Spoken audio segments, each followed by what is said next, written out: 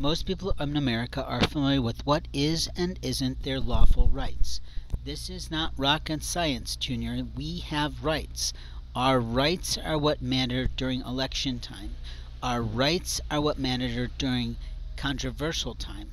Our rights are what matter in all of our records of our life, and our rights are what matter in the possessions and property of our life. Our rights are what mattered in our legal name, and our rights are what matter in everything and every kind of moniker or professional name we use to earn for our name. You see, people like me might have different monikers. Like I have the moniker Dragon Priest. I also own the moniker Archangel Advocate. I also might have owned or at one time utilized Blaze Justice. But the truth is my monikers and my pen names are mine, no one else's. In the life of a man, he has the right to claim those monikers, those pen names, based on what he's doing or the programs that he's presenting. But openly, when it comes to the business of his life with the actual contracting people, the people who are actually participating and paying the wage of the project, or the paying for the presentation, or making the donation, or giving the stipend, those people will probably have the business legal name. So in life, you're not entitled to anything on anyone's life. You don't have the right to go thoroughly investigating. Is not what the internet is trying to show you. The internet is trying to say, hey, you got their name, you're going to pay, go ahead, you can get anything you want. But that's really quite a privacy violation. We have to stop those companies because they are obliterating people's right to privacy. We have to put those companies out of business because we don't need those companies.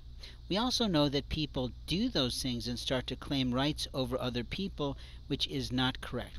My prime example is that I like Yelp in general as a way to look up services. It helps us. But what I don't like about Yelp is that it allowed someone who never ever was a student in my program to complain about my program. And I'm pretty mad at them for that. And I'd like to really go after them for that because that is sort of slander. They're allowing slander with that comment.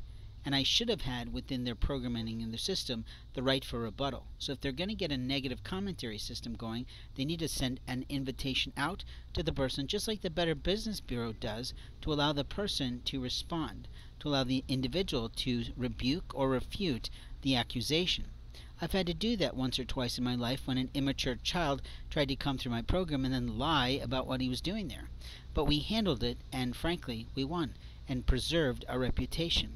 There are many people in the world who like to gossip negatively, and it's true, if you give someone a bad experience, then they are more likely to complain about you to 250 people than present you in referrals to 250 people. But let's face it, we also have to be mature about that because sometimes somebody just has a bad day.